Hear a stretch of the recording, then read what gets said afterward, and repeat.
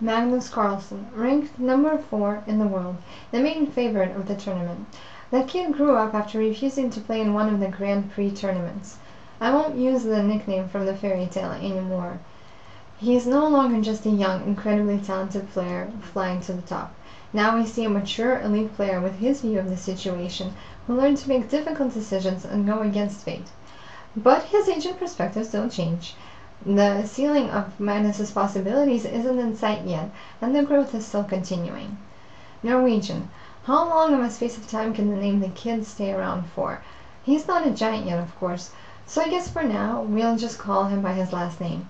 Was the kid became Carlsen. I bet Astrid Lindgren didn't see that coming in the plot. But life is slower than all of the authors in the world.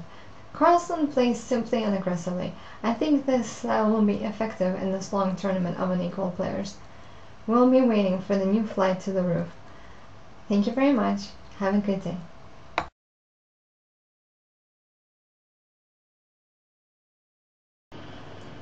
The last player that I will be introducing to you is Vasily Ivanchuk, ranked number 3 in the world. Everything has already been said about this genius from above, so I'll just touch on the new moments.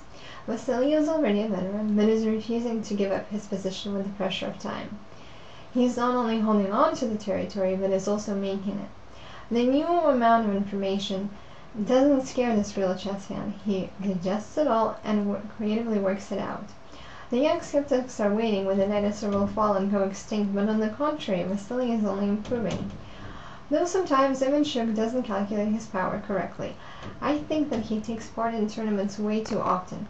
He simply overworks and in important competitions loses concentration and sharpness of play. That is the only way I can explain his fall in Nankin.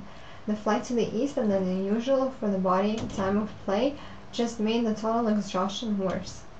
But before the new tournament of the new year, the Ukrainian leader did get some rest, thankfully.